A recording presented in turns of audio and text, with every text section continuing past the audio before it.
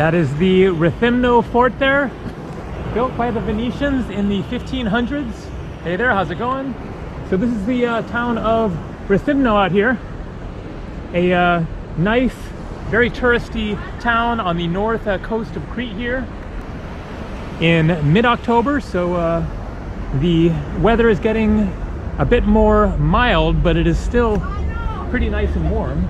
I'm going to get up here and then walk that away and walk around a pretty little harbor and just give a little sort of unedited taste of this Greek town on the, well, I'm not actually sure if it's the Aegean or the Mediterranean here, because it is definitely the Mediterranean from the south coast of Crete, and then going north from here it goes up into the Aegean. So anyways, kind of on the border between the Aegean and the Mediterranean seas. The Aegean is really just kind of a section of the Mediterranean, but anyways, all the other Greek islands, or many of them, are up that way. Crete is, you know, the kind of almost furthest south part of Greece, and so Santorini is out there, and Mykonos, and Rhodes.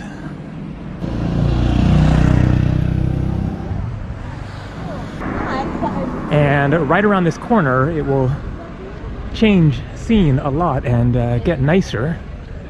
And so I arrived just today, just a couple of hours ago, and I wasn't even planning on staying here. I came from Matala on the south coast of Crete. I was there this morning and took a bus from there north up to Iraklio, which is east of here, and then was heading for Hania and took a bus from Iraklio to Rethymno here, and decided to stop and have lunch, and then was like, yeah, this is pretty nice. I think I'll stop and get a place here. And so I found a place on booking.com, because I hadn't actually booked my accommodation for today, luckily, and so I booked it, and 20 minutes later walked over to the place and checked in. So I have a room that is other side of the bay, like straight over there somewhere. So a pretty little harbor here.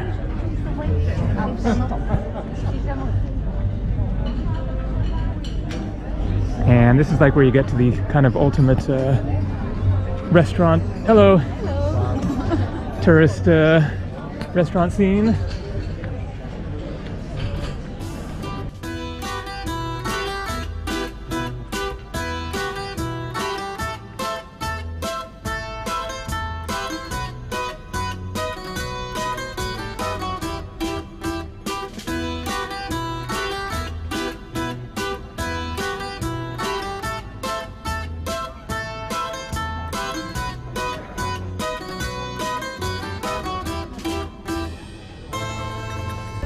Lots of nice restaurants to choose from, and the prices are not bad.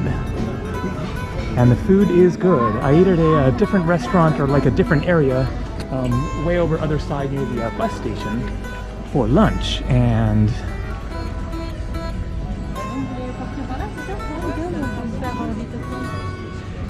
I got like this stuffed cabbage rolls with like rice and meat inside, and a plate of beets, just like raw beets, and bread and a beer, and it was 13 euros, so about $15 for a very delicious and filling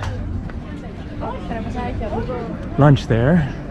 And so here you can see squids, calamari, 9.40 euros, octopus 13, shrimps a little more expensive, 18 euros, feta cheese 7 euros, soups 6.11, 7.50, 8.80 for a salad, smoked salmon for 12 euros. Not bad for like being smack in the middle of, you know, Greek tourist central.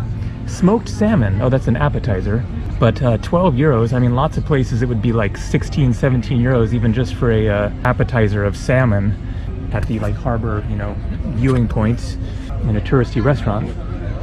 Saganaki cheese are definitely more expensive than, you know, other parts of Greece for sure. Less touristy, more local places, but still, it'd be a lot more expensive in, you know, Western Europe. Cruises and boat trips to Santorini. So you can just go like for a boat day trip, I guess, and to Ios, Naxos, Mykonos. There is so much to explore in this area on Crete.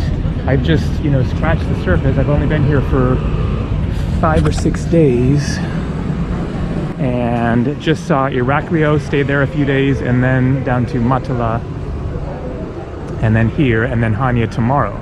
And so there's, hiking the Samariad Gorge and the island of Elafonisi and all kinds of beaches and hiking and villages. And so here you get back into the maze of the old town, and it gets really cool because I walked through here from the bus station, and so I'll just keep cruising a little more here.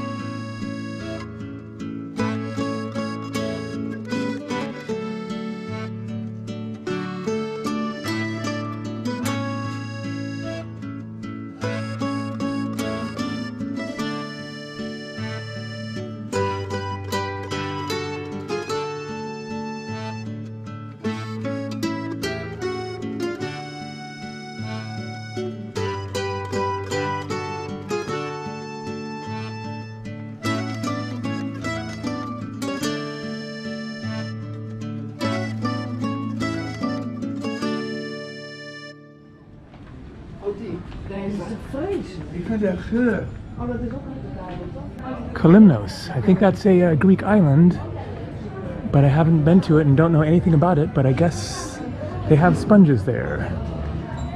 So many cool shops in here. And some really nice smelling incense just walked past. And this place is really cool. I actually walked down the same lane before. I guess it's a pub. Yeah, local craft beer. Oh wow. Dang.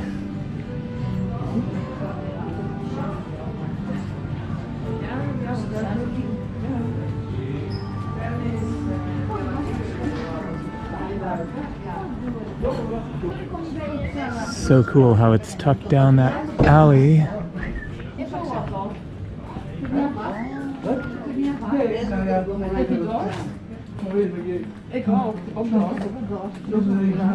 Ze krijgen zoveel, ze weten zelf niet meer waar ze lopen. Ja, bij ons zelfs. Ik ben van ons op het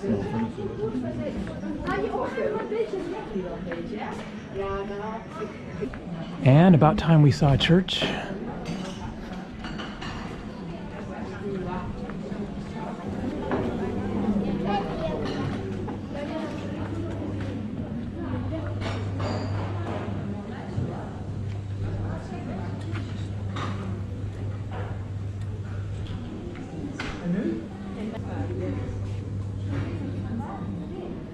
It said no photography, so.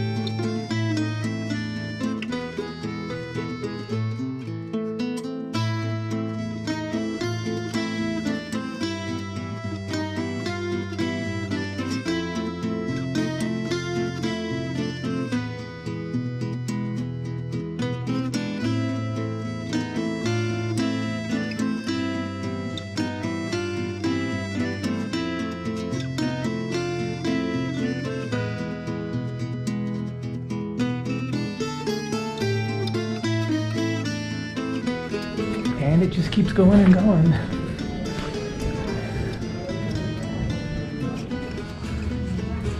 And time for a little graffiti in this one. Not too much, at least, compared to, you know, other places in Greece. All right, that's it for this video. Tomorrow I'm heading for Hania. I will take the bus there. It will be just a like 45-minute bus ride or something like that. And then I will stay there for a couple of days. And then after that, I'm not sure, but I'm planning to leave from there and go either by ferry to Athens or else take a flight from there to a new country. Either way, I'm going to a new country very soon. There's probably somebody inside there like tired of listening to me. But I still haven't decided yet. Like, I could book a flight tonight or tomorrow. I'm just like kind of procrastinating, deciding where to go next. But new country soon after 2 months of exploring Greece. So take it easy, and more coming from Greece, a little bit more, and then somewhere new finally. All right, see ya.